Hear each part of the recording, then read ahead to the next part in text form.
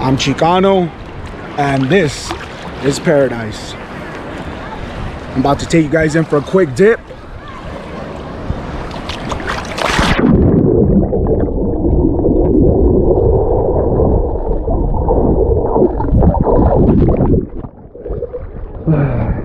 That's right, waterproof. Gotta love the GoPro. One more.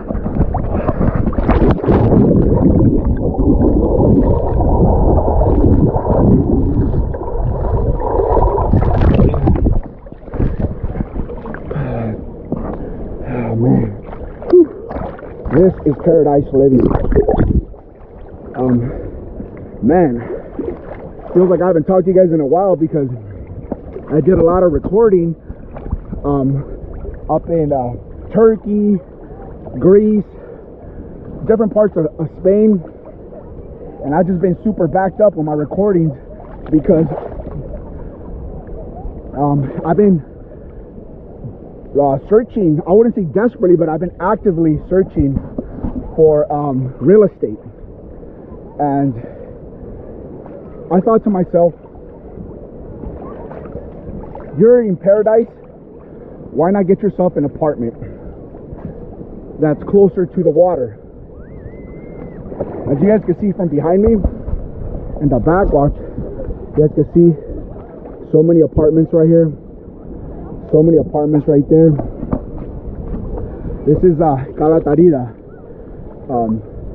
My apartment is actually in one of the most active parts of the island, which is San Antonio.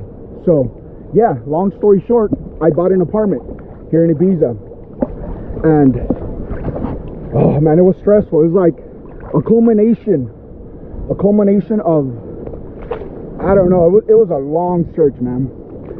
But the point of this video is to talk to you guys about the come up and then the fuck up after the come up.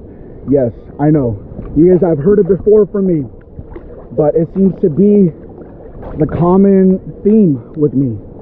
And by that I mean falling out of the grace of God, or mentally thinking that you have. I hope I don't have a bug or anything, but and I tend to do that after something big. So I'm going to explain to you guys what happened, because it didn't need to happen.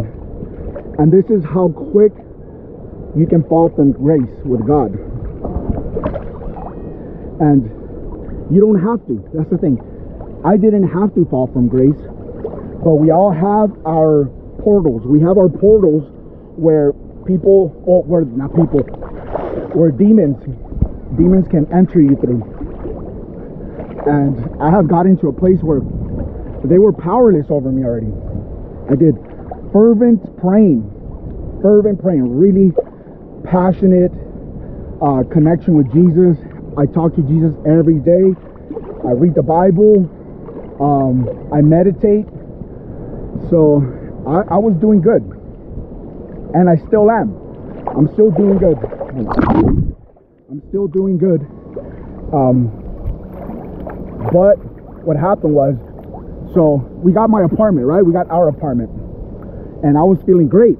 I was like, man, feels good. Let's celebrate, right? And I said, no alcohol. So that day we didn't drink. The next day we didn't drink. The third day we were at Mercadona, which is a popular supermarket here, and this is where the demon entered the portal. So there was an attractive British girl who worked out, highly developed glutes, to put it nicely, and I got distracted, and my wife noticed too. And so I was like, geez, I sense it, because we did a turnaround, and there she was again. When we paid, there she was again, and she smiled, which could have been innocent, but my mind was already in the gutter. And so the day went on, and I kept thinking about her. I was like, dude, I just want to chat it up with her. So Then I told my wife, hey, I think we deserve a little beer to celebrate. There you go. There you go. That was it. That was it. So we went, we had a beer, and then I was thinking, hopefully I can bump into her and say hi and ask her where she's from, you know, what part of England she's from. I know she was English, so, because I heard her speaking, or yeah, she had English type of English, not Scottish and not Irish or Northern Ireland. It was English. I would say Manchester. And so yeah, so I was actively searching for her to bump into her and talk to her. And so then we had another drink and then another drink, and my wife wanted to go back up, so I told her back up to the mountain where we live. So I told her, you go, and I'll hang out here like a dumbass, you know. And so what happened then is I kept drinking. I kept drinking, and then my phone was dying. So, and I didn't have a charger, and then I was asking people at the bar, like a poor man, if they can let me borrow their charger.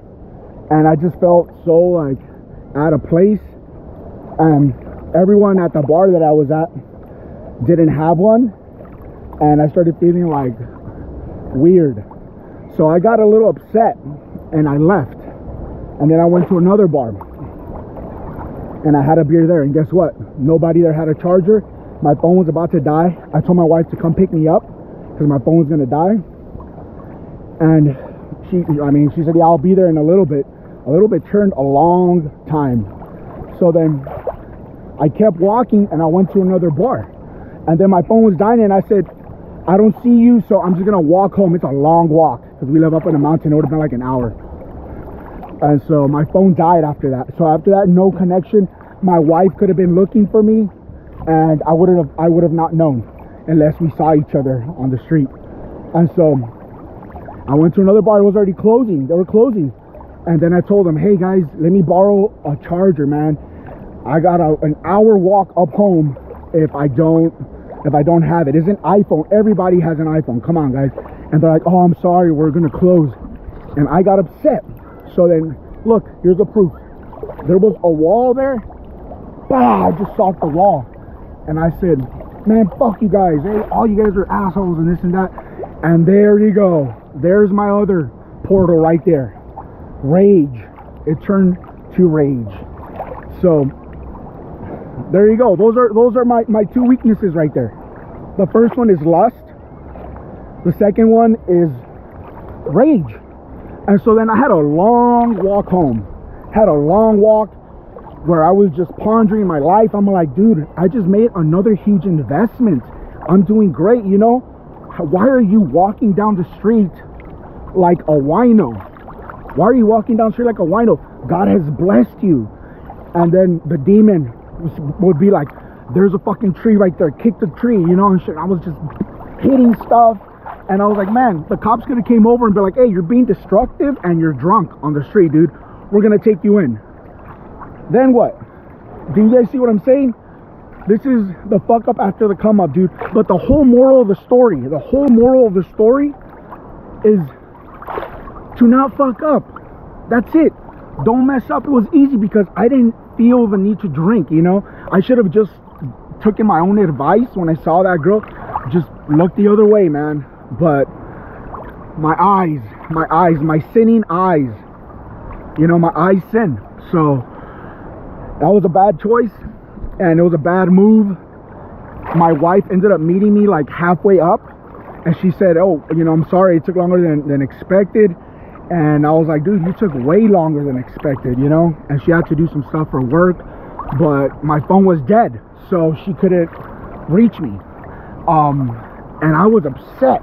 I was like, dude, you made me look like, you know, some wino walking down the street, you know, like pissy drunk, you know, like, because I complain about the British getting like that here on the island. They get pissy drunk and they act a fool. And here I was. So that's another lesson about judging, right? Because here I was judging, and then that became me all of a sudden. And so I was upset with that. But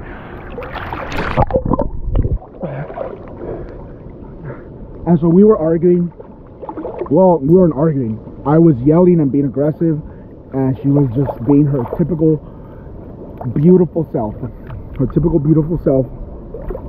And I calmed down a little bit, but then when I went home, it continued, dude. It continued because I couldn't sleep, and at this point I couldn't sleep because I was already feeling guilty of everything that I had done.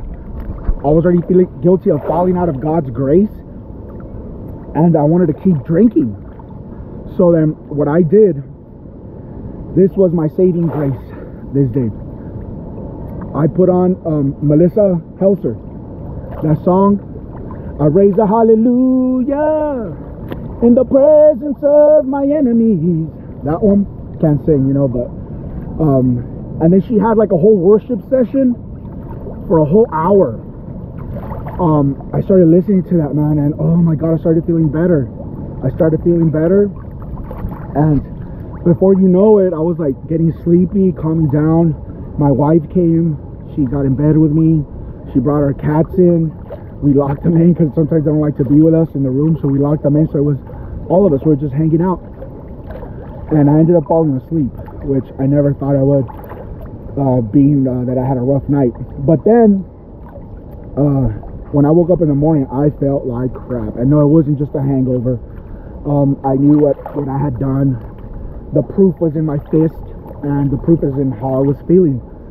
So I started praying again. I started praying, put on some more worship music, and before you know it, I got the urge to want to go out,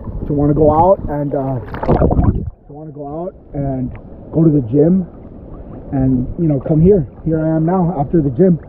And the reason I'm saying that is because what happens to me is I get depressed and I stay home. I'm an introvert, so my go-to is to like a shell. I go back into my shell, you know, like what do you call it, like a turtle. I go back into my shell, and that's my comfort zone. And my wife knows that, and so she was urging me to go out, and it was her love, which is my saving grace too, guys. This is why it's so important to become one with Christ, with your wife, with your partner, with your husband. Become one with Christ, because when you're not doing that great, their grace will save you. I had fallen out of grace, and her grace saved me, and I still don't feel right. It's going to take a lot of repentance. It's going to take a lot of praying. I know I'm instantly forgiven by God, but it's my own conscience, and that's how deep the bond I have with our Lord and Savior Jesus Christ, that I don't feel right. So I'm gonna do more praying, and I'm gonna go to church tomorrow. Today's Saturday, and I go early when I feel like this. I go early, I get on my knees, I ask for forgiveness, I do the rosary, I do the Hail Mary, I do the Our Father, and if possible, I'm even going to confess, because I haven't confessed in a while, and that's always cathartic. You can start from anew whenever you do that. So hopefully you guys enjoyed this video. I'm going to get back to my past, because I know you guys like that, but I still have a lot of travel videos to upload, so stay tuned for that. Yeah, man, paradise, there's going to be more of these to come, where I'm going to take you guys snorkeling. Gotta love the GoPro. See you guys.